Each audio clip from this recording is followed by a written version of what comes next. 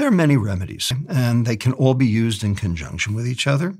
The only thing that's going to work is getting those dopamine receptors back up. Remember, it's its own receptor. The only way you're going to be able to fix the problem is for the dopamine receptors to come back up. Trend going on right now out in Silicon Valley called dopamine fasting.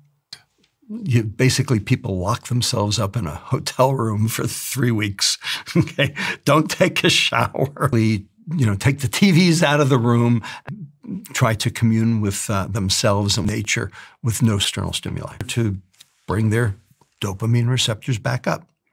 It's true of cocaine addicts because their dopamine receptors are way down. Now, do you have to be that severe? No, of course not. But does it work?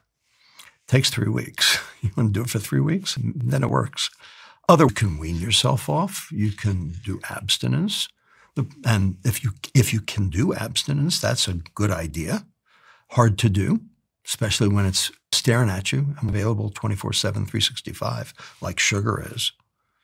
It's everywhere. Removing the offensive stimulus.